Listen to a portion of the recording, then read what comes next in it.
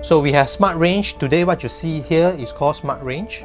It's a new range that we believe can solve 90% of the sealing and bonding works on site. Today I will explain to you what is silicone, what is acrylic, what is PU, and what is hybrid. All these are referred to sealants.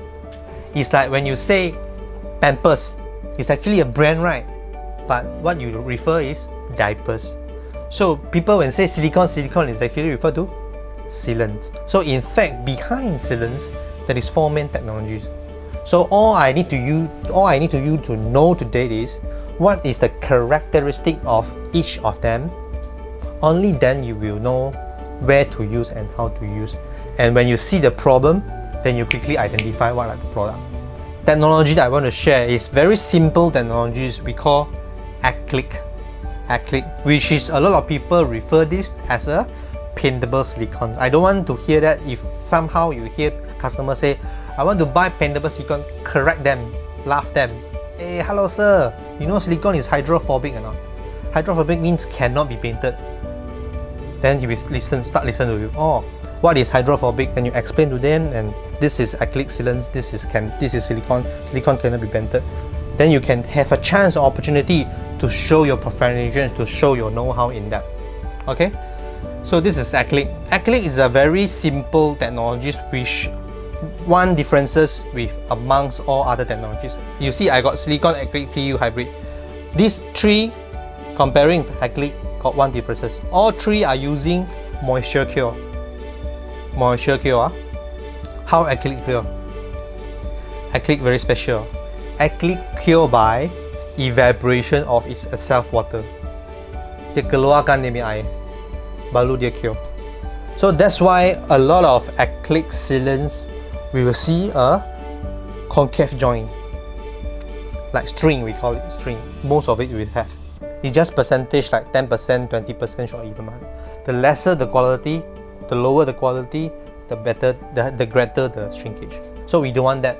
That's why you will see when people do silicone, when they do acrylic, will they use water to tool or not? No, because itself already got waters. So normally they will just do already, then the tool. Then you will wait, it cure. Once it cure already, you can paint. So for acrylic itself, it's very simple items to be understand, whereby it's actually water-based product, very good for painting. It's ideally for interior gap, or any crack in the in-house interior. Exterior can or not, as long as the area doesn't have continuous water, it's okay.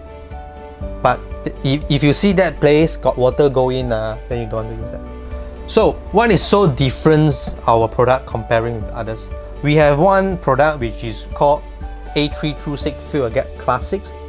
It's also acrylic sealants, can be painted, but also it got some movement capabilities, which means comparing with among the markets, it's considered softer than others, but it's still about the same, I would say. So I call this Me Too product. People have, I have. People sell, I sell. Okay? So let's say if you want to stand out from others today, since you already have this, now I want to have a better product. Do you have? Yes, we do have. We have A330. A330 is also an acrylic product, but it's much flexible. If I use this on a cabinet, the cabinet you will open, right? You put things, right? After you do the joint line, would you see hairline crack? Possible, because when it dries up already, if it doesn't have movement, you will see hairline crack. But if you use this one, it won't, because it's very flexible. How flexible? How do we determine flexible? We use ASTM C719 to test it. We test already the sealants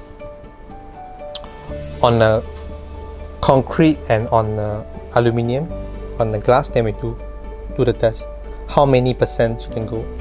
In the market, among the market, highest I heard is 12.5% for acrylic sealants.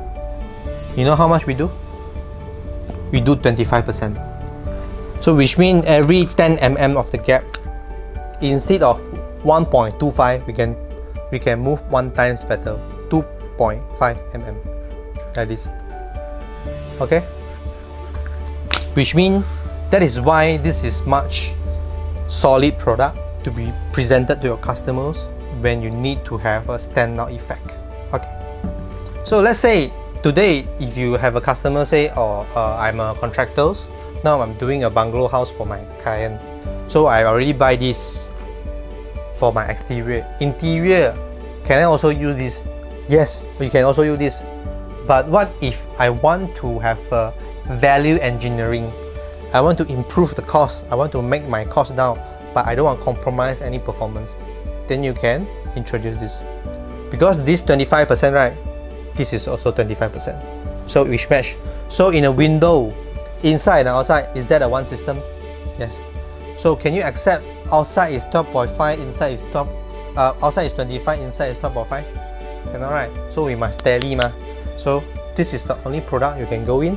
When you go in together, it make their cost much lower, and you help them without compromising any performance. So that will be the key point of it.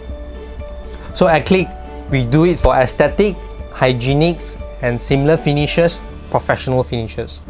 All these insect lah, in the cupboards lah, in the window aluminium interior frame lah, cyclicals lah, all this we all can do. Okay, so Acrylic, very simple. What you need to bear in mind is paintable. Paintable is ideally for those more crack, you can fill up with the A326. If you need a better product, A330. Okay, so remember, don't use water to tool it, because it's water based, it will shrink. And one last thing is that as long as there is no water, continuous water go for it, you still can use interior and exteriors.